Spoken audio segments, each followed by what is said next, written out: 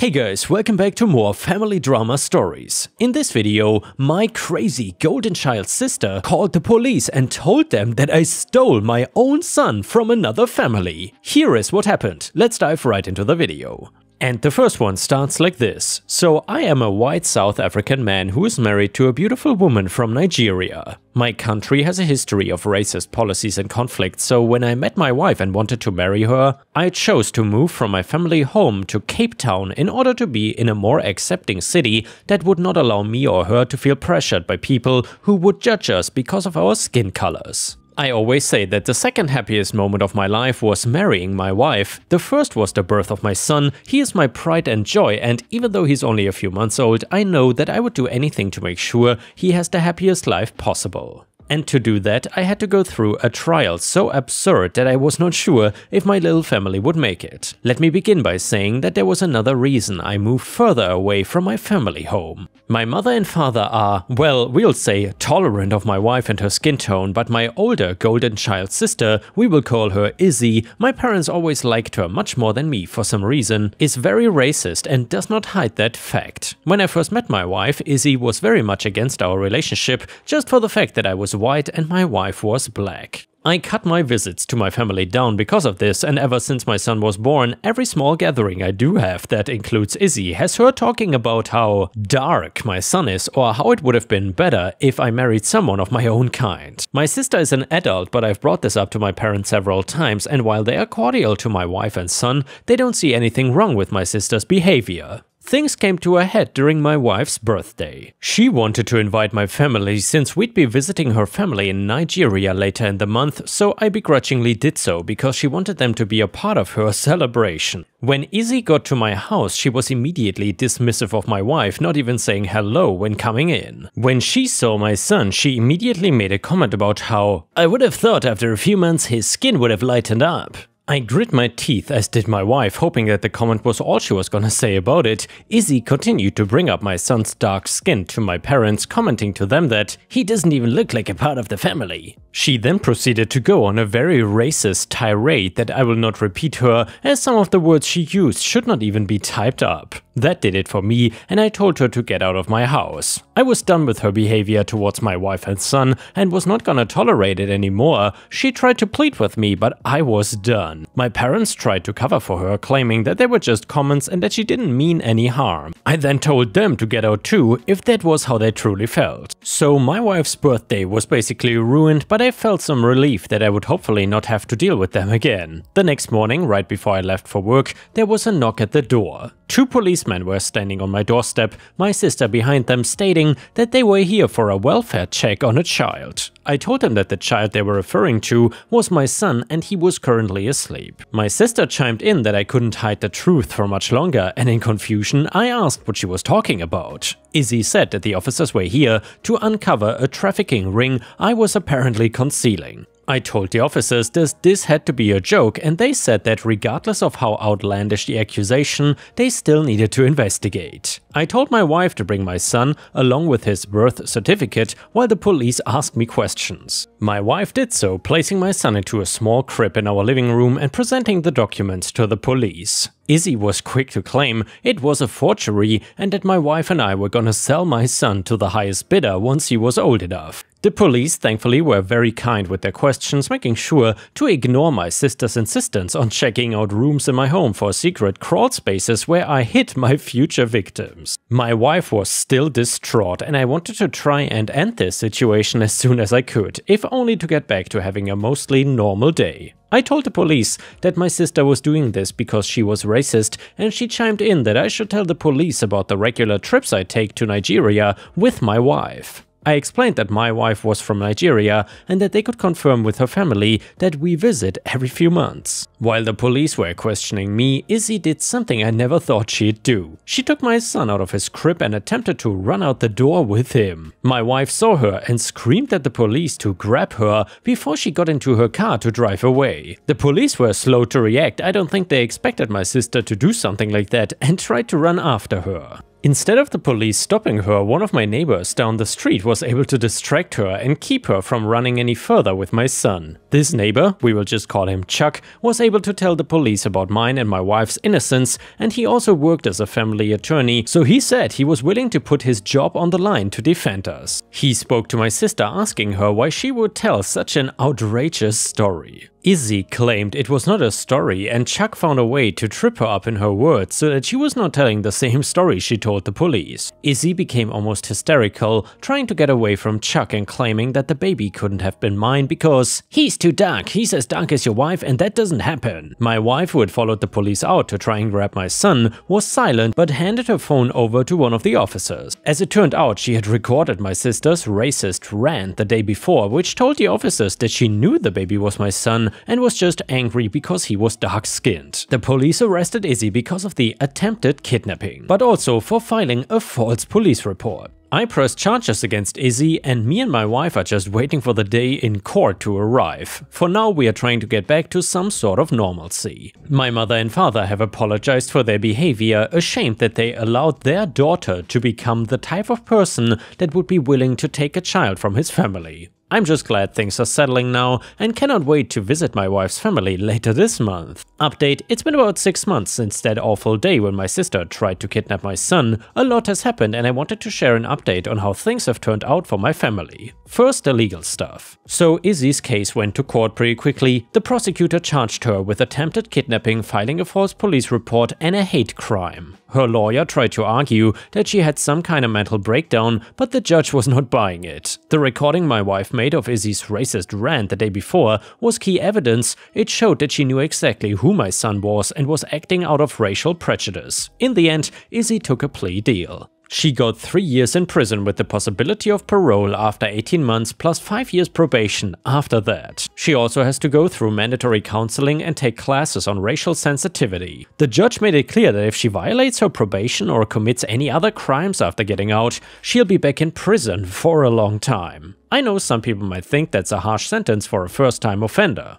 However, the judge said attempted kidnapping of an infant is an extremely serious crime, and he also said the racist motivation made it even worse. I agree with him. What Izzy said and did was not just wrong, it was dangerous. Who knows what could have happened if she managed to drive off with my son that day. As for me and my wife though, we decided to sue Izzy in civil court too. Our lawyer said we had a strong case for intentional infliction of emotional distress. We did not really care about getting money from her, but we wanted to send a message that her actions had serious consequences. The case was pretty straightforward given the criminal conviction. The judge awarded us $100,000 in damages. Izzy does not have that kind of money, so her wages will be garnished for years after she gets out of prison. My parents were pretty shaken up by everything that happened. They came to us and apologized again for enabling Izzy's behavior for so long. They admitted they should have shut down her racist comments years ago instead of making excuses for her. It was good to hear them take responsibility, but I told them it would take time to rebuild trust.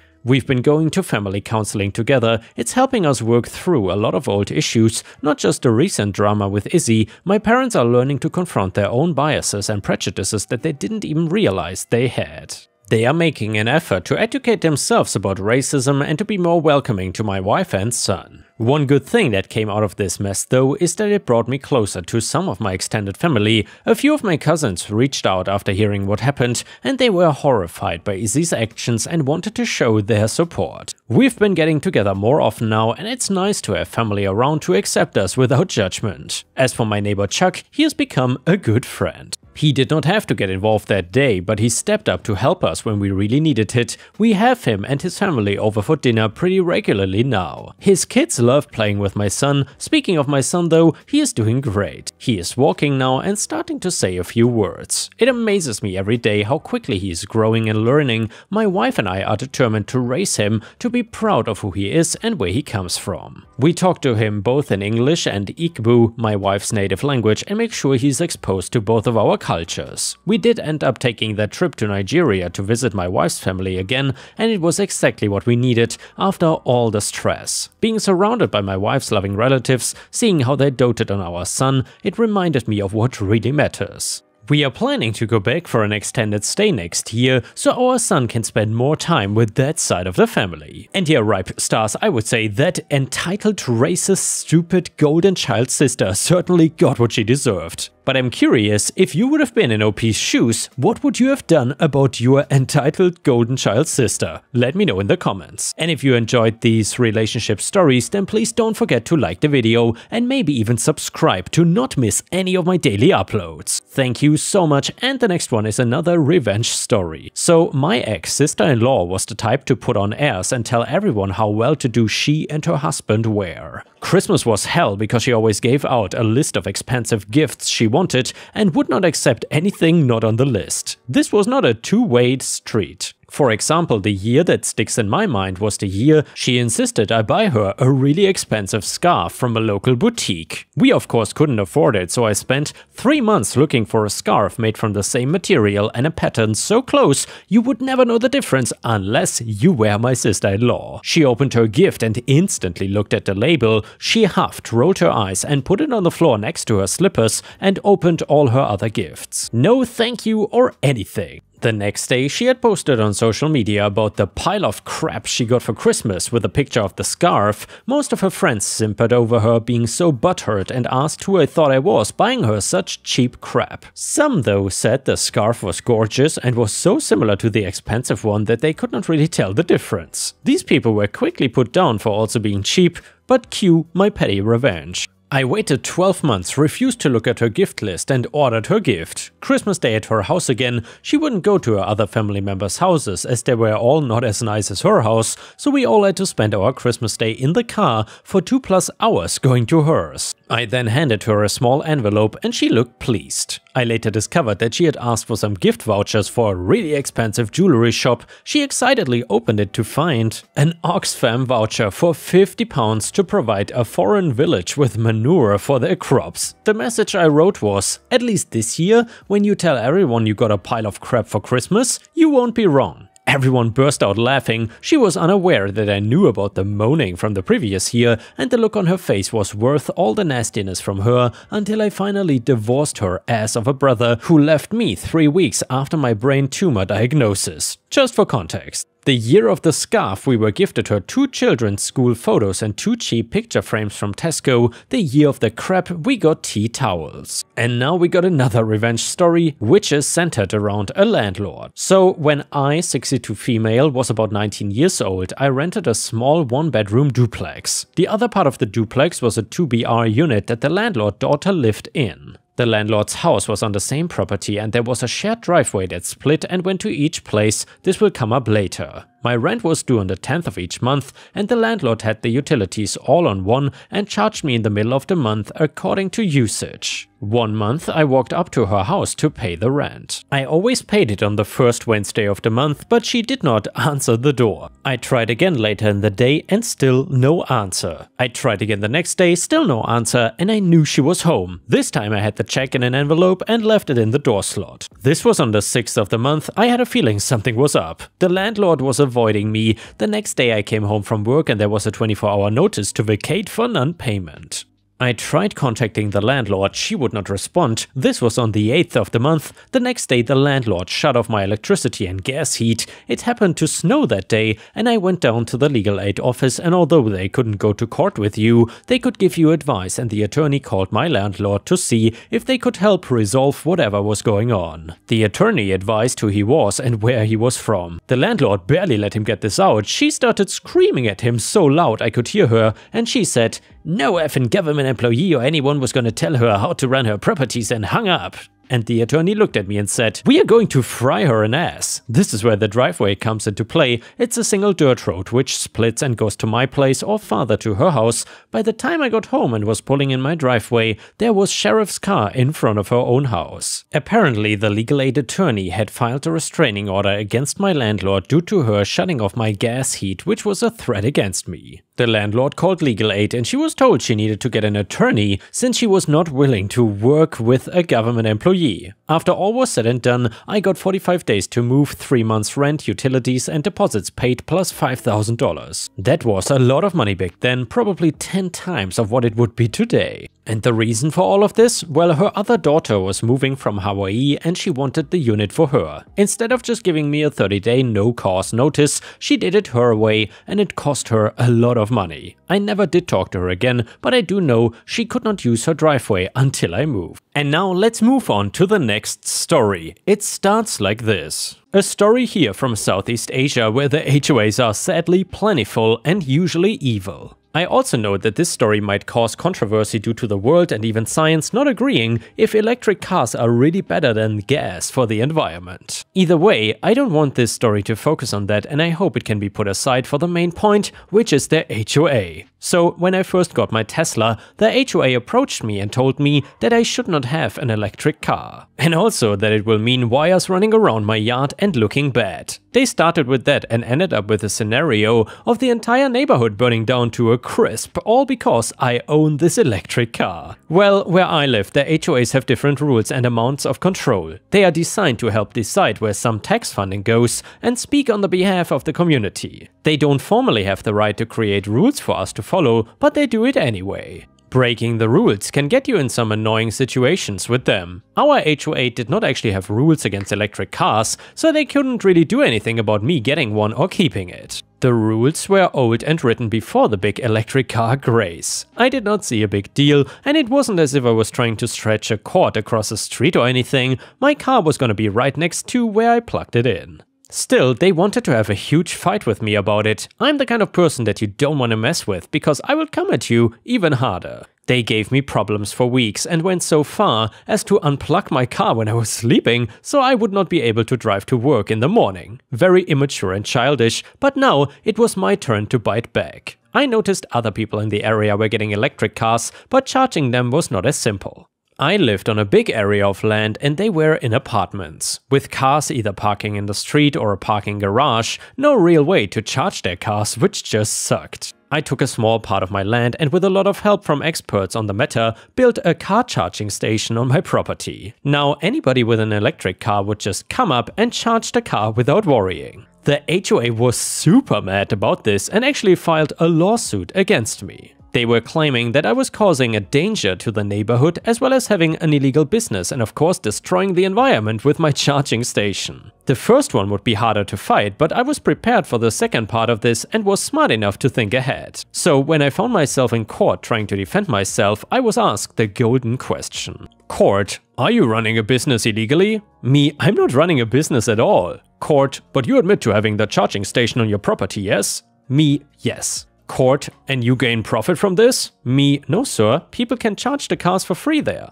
I don't charge anything, I just want to give back to the community. Yeah, I knew that if I was going to ask for money I would need permits, licenses, etc. and it was true that I did not charge people anything for this. However, that did not stop them from giving me gifts such as food or other things. That was just them being kind back and helping the community run. Not only did it save me from getting in trouble, but it looked good too in court. That I was doing the HOA job of helping the community instead of them. The harder thing was that the HOA was claiming that I posed a serious danger to the neighborhood. For this, they came in with a big shot lawyer and a ton of studies that I didn't understand in the slightest. I'd gotten the area checked out as my lawyer suggested, but that didn't seem good enough for the HOA. HOA, studies have linked explosions with electric car batteries and even charging stations. The Teslas in the neighborhood are a danger. NOP is adding to that with a charging station. It needs to be removed for everyone's safety. The HOA is working on trying to get a ban on these cars due to this danger. And well, if you're reading this, it might seem that this is a pretty good argument.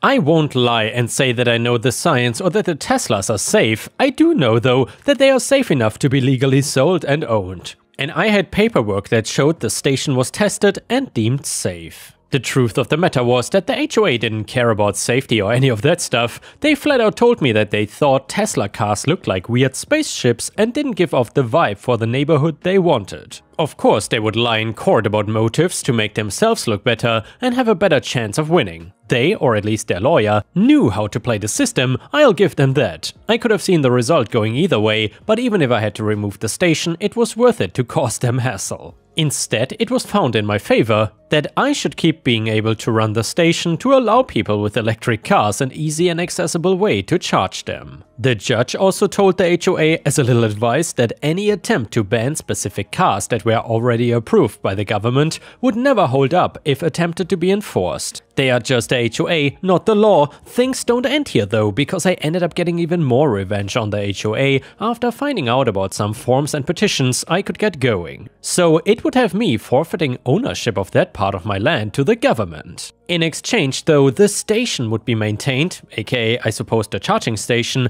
and paid for by funds. The same funds that the HOA gets a say in how it is spent. This means that now they have less because I proved that a charging station is needed and good for the community as a whole. I did not mind losing a tiny bit of land in the battle against the HOA if it meant winning in the long run. Hell, it meant I never had to go far to charge my car, and most people still remember who it was that got the electric car charging station up and running in the first place. I'm sure it won't last forever, but it feels good to be the person that gets a bunch of food and gift cards as a thank you. Never got to be that person before, and I honestly was not trying to gain anything out of it. It was just in my personality to fight the HOA back harder for messing with me. And yeah guys, with this we have reached the end of the video. However, if you cannot get enough of my content, please don't forget to subscribe to the channel to not miss any of my daily uploads. And also check out my podcast by searching for Ripe Stories on Spotify, Amazon, Audible and other podcast platforms. You will often find exclusive episodes and early access to new content. Furthermore, please check out my Patreon by going to patreon.com/ripeyoutube or my YouTube membership program for even more exclusive stories. Thank you so much, and I will see you again tomorrow.